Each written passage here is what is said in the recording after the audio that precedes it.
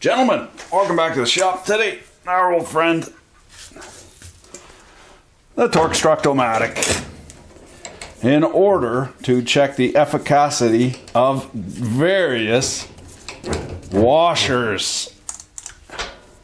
The whys and the hows. First, the whys. Spring washers are friggin' useless. Hate the things, they're legacy, but you can't get rid of them. For whatever reason, people think they're the shit. They're not the shit, they are shit. So we're gonna test these out. The how are we gonna do it? Well, there's a Junker test. It's basically you take two plates and one is free to move and you oscillate it, you vibrate it at 12 hertz or 40 hertz or whatever, how many ever hertz you want to, but it's got a hell of a lot of force, like a ton and a half of force, and it's two plates with a bolted connection, and you vibrate them, and then you see how quick it takes for the thing to loosen off, generally checking a nut or a bolt. In this case, we're going to do it sort of in a Rhodesian reach around roundabout sort of way. What we're going to do is we're going to tighten up fasteners, and then we're going to see how much torque it takes to loosen the fastener off. First off, I've lubricated the threads and avoided lubricating the mating surfaces. We're going to just test a flat washer. This is a stand-in for our steel plate that the bolt is threading into. This is a skirted bolt, but so this washer looking thing is actually part of the head. So we'll go in here and torque it to 100 foot-pounds and see what value that gives us. Should be right around 700. And it helps if you go the right direction. Now, because my sensor is on a field I/O, wink wink nudge, it's battery powered, which means that we have to sync it every time. We have to calibrate it every time, so that's what we're going to do. I'm going to torque this bolt, well lubricated bolt, up to 100 foot-pounds, and the baseline here is 514 millivolts, and anytime now I got to take another bite at this. There we are at steady state 100 foot-pounds and dropping, and we'll very quickly swap this over, swap this guy, and then see what it breaks free at.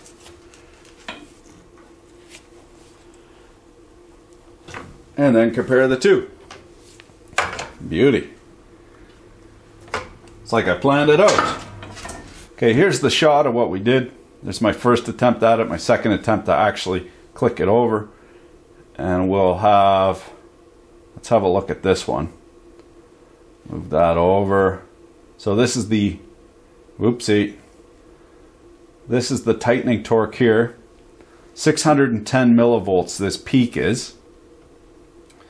And a baseline of 512.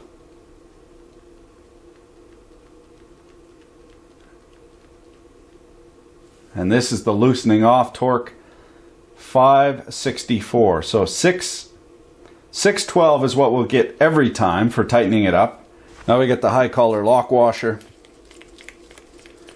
We'll get that in there. We're still set at 100 on the torque wrench. We'll get this guy running and slow it right down so we get time to see what's going on.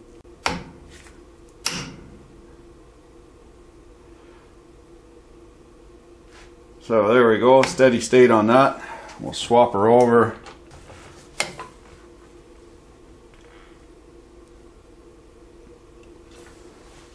And loosened right off.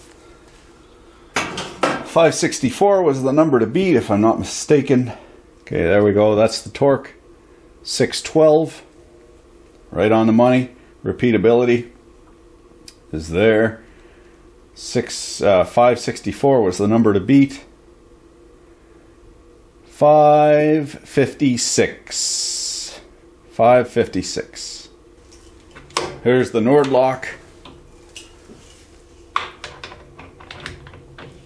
Bring her up to 100, swap her around, see what she breaks at.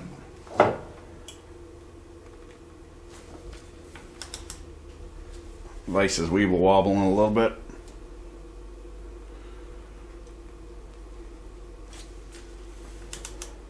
A little bit out of position here.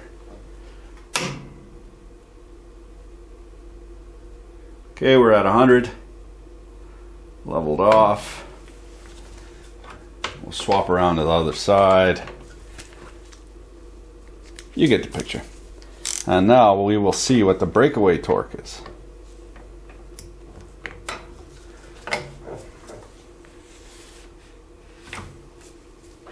Okay, well that was easy. Uh-oh, I smell some crow. And not cathode ray oscilloscope. Okay, this guy torqued up 616 and then broke free at 560. What the fuck, over? Interesting. Okay, here's the second test. 614 to torque it up. Same, only different. And then this guy, 556 millivolts. That's wow. So I wonder if it's something to do with the fact that this is flanged and hard and this nut is not mild steel. The Nord-Lock might need to bite in, which also invalidates our test of the spring washer. Okay, well that's interesting. Anytime you get a result, it's good, but especially when you get a result that doesn't answer any questions, it brings up more questions than it answers. Now that's proper citizen science right there. We got two Nord-Locks on this plate now, and it's bearing, the Nord-Locks are bearing on a mild steel plate. Now we'll just get her torqued up.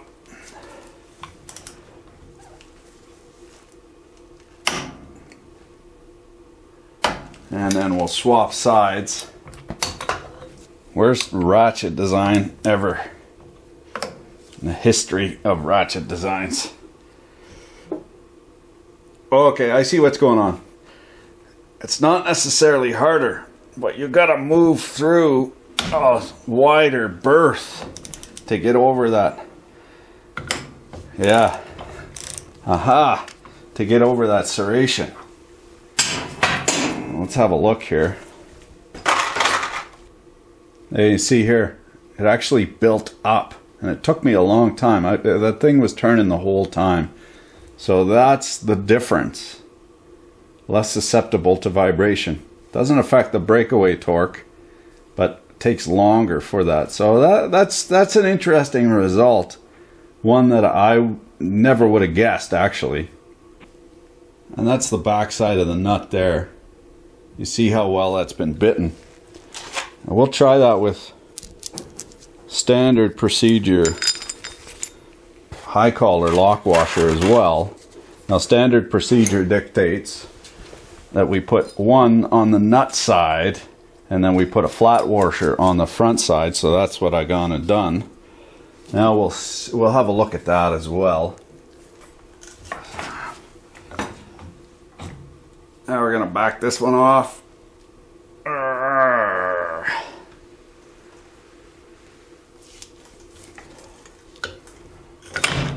There we go. Let's have a look at that. I got her in a different scale here, 20 millivolts. So that guy goes up to 562. Well, that's not quite the smoking gun I was hoping for. You know, the torque is roughly the same to break it loose.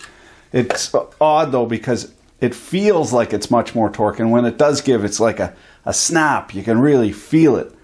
Here's the arrangement, two different sets of serrations. And if you don't put these together, like they're glued together, you can knock them apart. If you don't put these back together properly, they ain't going to work for shit. So there's no way around it to actually test the efficacy, then to do a Junker test, unfortunately. This This shows us that it's the same torque, roughly, to break it free. Now, these are not without their problems. These are extremely expensive, and they're hard, so they do break in high vibration situations. If they break, they'll break out a section here, and then, of course, the fastener is loose anyway. So there's drawbacks to every fastening system. This is one of those cases where they've invented something that seems to work. Unfortunately, I don't have the smoking gun to tell you yes, because I don't have a $40,000 Junker testing machine. I wanted to show you with the gear that I got. Hold up, wait a second.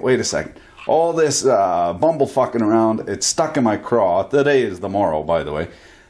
It's stuck in my craw that I couldn't explain my experience, my good experience with this, with the empirical evidence that we sort of fabricobbled together. It didn't make a sense. So in l'esprit de l'escalier, or maybe in Spiritu Sanctu, I deferred to a higher power. I got on the old gargler machine and did some research. So we see, now I'm going to explain exactly why that on the oscilloscope, why that backing off torque took so long and why it feels like you're putting more energy into it. It feels like you're pulling. Okay, so it has to do with the actual construction. On the one side of these, serrations, so those bite in to the basal platen and the bolt, and on the inside, quite a bit more, what would you say, aggressive, not aggressive, but bigger wedges, okay? And those are one-way wedges. So when you go to back that off, this has to actually expand. Now that's very important.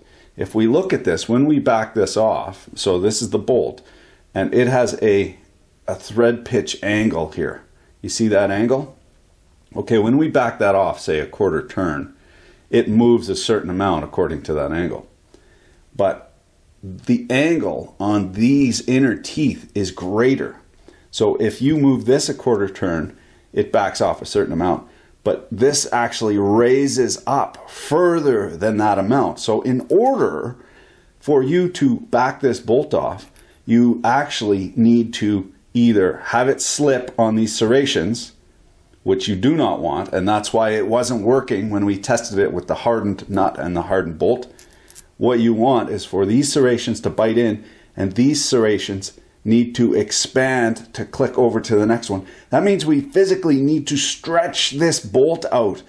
And that is why this works so well, because the angle here is shallower than the angle in betwixt here, and we need to stretch the bolt out in order for it to overcome this lip here, these two wedges working together to overcome this lip in order to loosen off. So we need to, essentially, we're torquing it in reverse. We're stretching the bolt out to overcome this fastener. Now, as I said, it only works when the serrations bite in. So if you're into something hard, these are not going to work.